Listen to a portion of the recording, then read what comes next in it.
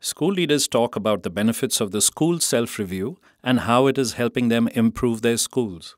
After doing the review, I really started getting into what is the teaching learning process going on in the school, which is so very important as the principal of the school to look at. Once you have that evidence, then to take things forward, whether it is with staff, whether it is with parents, whether it is with management, it becomes a whole lot easier. The leadership team that involves the principal and the school coordinator regularly meet, and a democratic setup has been created where every teacher is involved in one of the indicators. I've changed my style of functioning,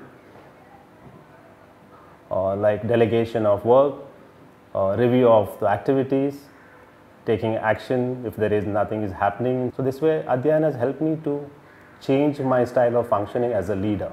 First, most important thing was children's participation in putting up different displays, which never used to happen earlier. Right from making a poem for a literary week tree, or writing an article, or posting their views about teachers.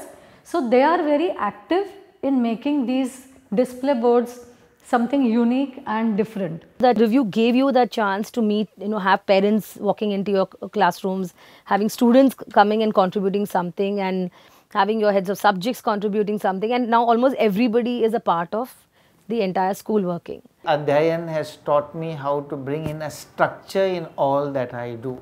If I have to have a students' council, if I have to put in place a kind of a dustbin project, if I have to have meetings with the staff, if I have to look at the area of discipline, I need to have a structure, because I may not be here tomorrow, but the structure will remain, the way of doing things will be part of the institution. It's really opened my eyes towards into a lot of things, because earlier I just thought assessment means it's just the academic part of it. I learned that I was concentrating too much on one area.